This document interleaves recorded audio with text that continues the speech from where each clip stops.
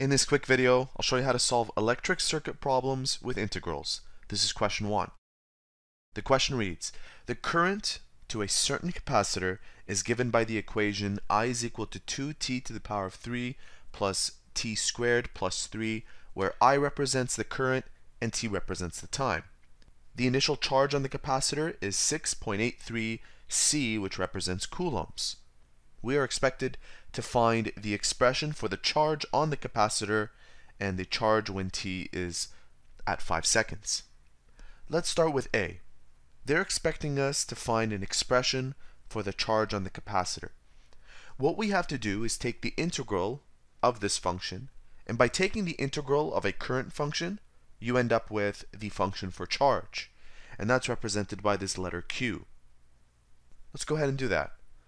Let's start by taking the integral of 2t to the power of 3 plus t squared plus 3, and that should give us the charge Q.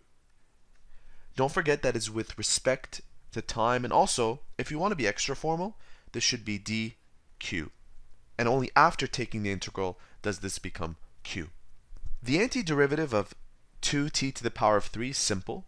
What we do is we add 1 to the exponent, we take this sum and divide that term by 4. So 2t to the power of 4 over 4 is equal to t to the power of 4 over 2. This becomes t to the power of 3 over 3. And this term becomes plus 3t is equal to q. And to avoid confusion, usually we put plus c for that constant.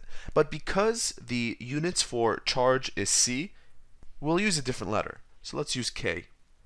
Now to find this constant k, what I'll do is substitute 6.83 into q. And because this is the initial charge, that means time is at 0. So I'll substitute t is equal to 0 and 6.83 into q. Let's go ahead and find k. We have 6.83 here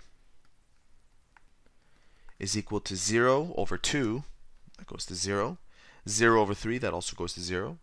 3 times 0 is also 0. So therefore, our constant is 6.83, giving us a final equation of q is equal to t to the power of 4 over 2 plus t to the power of 3 over 3 plus 3t plus 6.83. Now we can move on to part B, which asks us for the charge when t is equal to 5. That's not hard to do. I'll just take this 5 and substitute it into these t's, and I should get my charge in coulombs. Using my calculator, 5 to the power of 4 divided by 2 plus 5 to the power of 3 divided by 3 plus 15, 3 times 5 is 15, plus 6.83, and I end up with 376. 376 coulombs. That's it. That is how to solve electric circuit problems with integrals. Make sure to watch question 2, where we look at a voltage across a capacitor type problem.